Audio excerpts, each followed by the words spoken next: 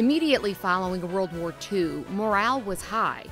The United States had victories in Europe and the Pacific, and soldiers were coming home, reuniting with their loved ones. Everyone was ready to live out the promised American dream: get a job, buy a house, marry, and raise a family. But instead of immediate prosperity, there were fears of a recession, possibly another depression. New home building was slow during the economic downturn before the war, and material shortages during the war ground the construction industry to a halt. So when World War II veterans went looking for housing, they were met with a lack of supply. After World War II, the Veterans Emergency Housing Program was developed, and they were interested in building mass housing for the millions of returning veterans. The program was quick to fund housing developments across the country. And with the GI Bill home loans, areas like St. Anne were developed for the working class. More than 12 million new homes were needed during the first decade after the war, and the U.S. government was open to innovative solutions to the post-war housing shortage, including one idea from the president of an enamel company. Carl Strandline, he was asking for release of some of the steel that the United States was holding for the war effort. They primarily built gas stations out of enameled steel. The National Housing Program said, well, we can give you steel, but not for gas stations. If you want to make houses, mass-produced houses, then great, you're in business. Stanlin committed to mass-produce prefabricated houses made of enameled steel with glass fused into the surface. The exterior walls were steel, the roofs were enameled steel, the interior walls were enameled steel, the ceilings were enameled steel. Stanlin had high hopes for this new venture, so much so that he committed to producing 100 houses a day, 30,000 homes in the first 2 years.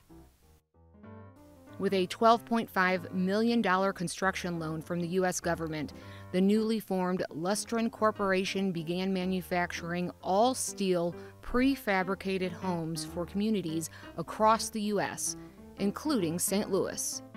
With something like 78 houses in the St. Louis area, St. Louis region, which includes a little bit over on the east side. The highest concentration of Lustron homes were in Webster Groves. Of the 21 originally built, only 13 remain today. Well, the first thing everyone does when they come in is they come and tap the walls, because the walls are metal. Okay, good. Because everything on the wall is magnetized. I wanted to... Everything hanging up is on a magnet. Sounds hollow in there. This is the Lustron home of Diane Anderson, located near Shrewsbury. There have been a few changes and a conventional addition made to her house over the years, but it is still very much made of steel. Lustrons were built using 3,000 parts, and a new owner had special clips that fit between the wall slates where objects could hang from. But that was almost 80 years ago. Like that's a magnet. Okay. With a hook. Interesting. When you bought this house, did you know what you were buying? No. I called my friend Martha and said, have you ever heard of a Lustron? She said, oh my God, you're looking at a Lustron. She was so excited. And, you know, I said, well, it's got this great garden. It's a great layout, but it's all metal. So then for housewarming, everybody bought you magnets. I got a lot of magnets as gifts the first year. It's true.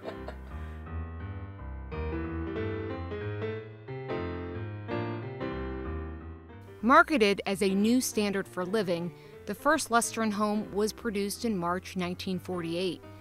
All are about 1,000 square feet and had either 2 or 3 bedrooms. Producing the parts required a 1 million square foot production facility on 106 acres of land at the former Curtiss Wright plant in Columbus, Ohio. Using 9 miles of conveyors, the materials were manufactured like cars. I mean, they ran into lots of production problems, unfortunately. One of them was figuring out how do you actually transport this house. Mm-hmm.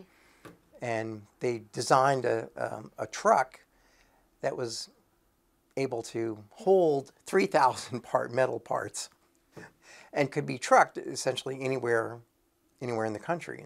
That's theory. one truck. One truck. For one house. One house. So that's 30,000 trips. You don't even want to go too far. Right. You're not driving to California from Ohio. Well, and of course it was more expensive if you ordered a house from California as opposed to Ohio or Indiana, which is why Ohio and Indiana have the most number of homes in the country. Lustron homes were expensive to make, and they were expensive to move. Combine those factors with loans from the Reconstruction Finance Corporation that couldn't be paid back, the Lustron Corporation filed for bankruptcy in 1950. Stanlin promised 30,000 homes. Less than 2,500 were built. In 2021, Wollenberg accounted for 56 remaining Lustrons in St. Louis. Why are these homes important today? Well, they're important because they represent a very significant moment in time in housing history at the end of World War II, when there was a huge need to build a mass quantity of housing. And this was one of the solutions that was started, and unfortunately it didn't come to full fruition. But they were built to last. And all these years later, this was in fact the house Diane has been waiting for. Love at first sight. For Living St. Louis, I'm Anne Marie Berger.